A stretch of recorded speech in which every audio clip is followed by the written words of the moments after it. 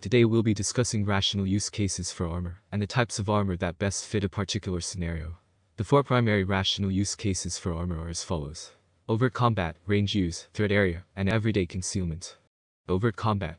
This is when a gunfight is expected. The user wears overt rifle-rated armor, and openly carries a firearm, intending to contest and win said expected gunfight. This is the use case of a soldier, not that of a civilian. Level 3 plus or 4 are best for this scenario, as they provide sufficient protection for multiple hits from both rifle and pistol threats. Level 3 plus may be preferred, as 30-06 AP is not a common rifle threat.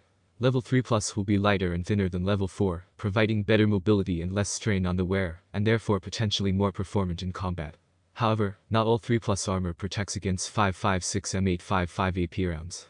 Ensure you are aware of your armor's capabilities before committing to its use in life-threatening scenarios. Range usage.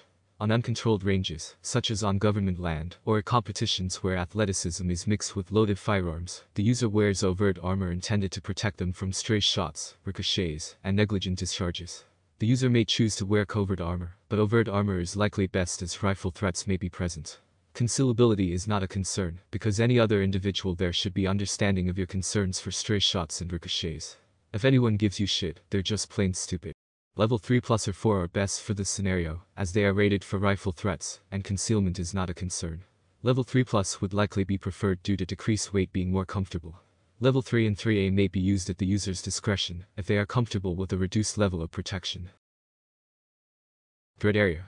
This is when the user is going to an event or location where an overt gunfight is not expected, but there is a noted risk of either an overt, openly carried rifles, etc., or covert, concealed handguns attack.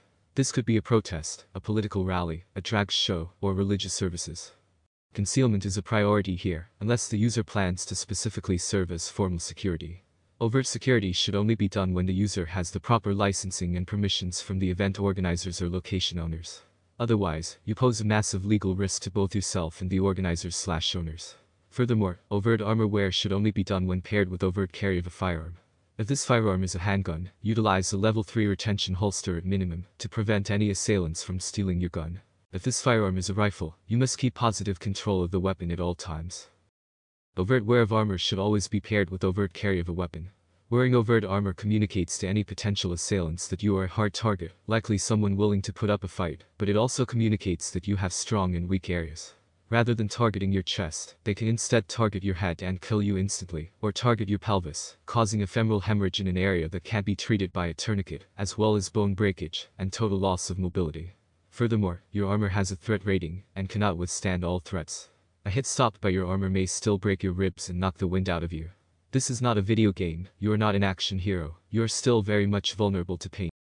If the assailant wants to attack a crowd, now they know they should focus on the hard targets first, to ensure they have an easier time killing the rest without much resistance. Your overt wear of armor communicates that with them. And lack of a weapon shows that you cannot meaningfully resist when you are targeted. This goes the other way as well. If you intend to carry an overt weapon as a show of force, you should also wear armor. By openly carrying a weapon you draw attention to yourself as a potential source of resistance to an assailant, and without armor, you will have much lower survivability. Bottom line. Overt weapons carry and overt armor wear go hand in hand.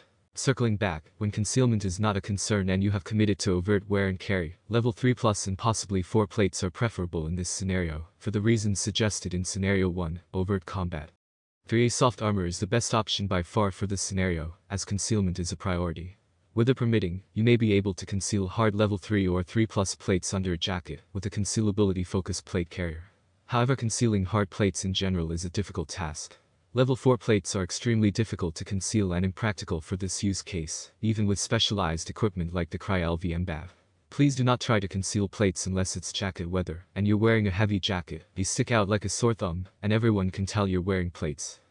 Concealing a handgun may also be advantageous when concealing armor in this scenario, as if a threat does arise, you will be able to respond to it, without being the first target of the threat.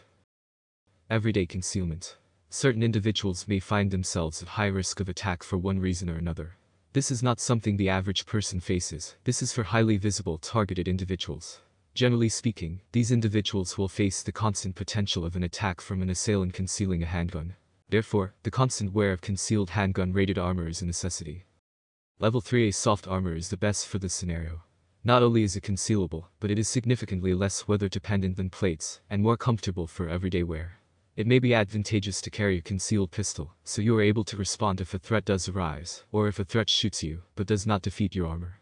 If you find yourself operating outside of one of these use cases, or attempting to wear an excessively high level of armor for a scenario, reconsider your threat analysis, and whether you may be able to remain safe by just staying at home. For nearly all scenarios where armor is practical, the safest solution is to just not put yourself into a scenario where armor may be necessary.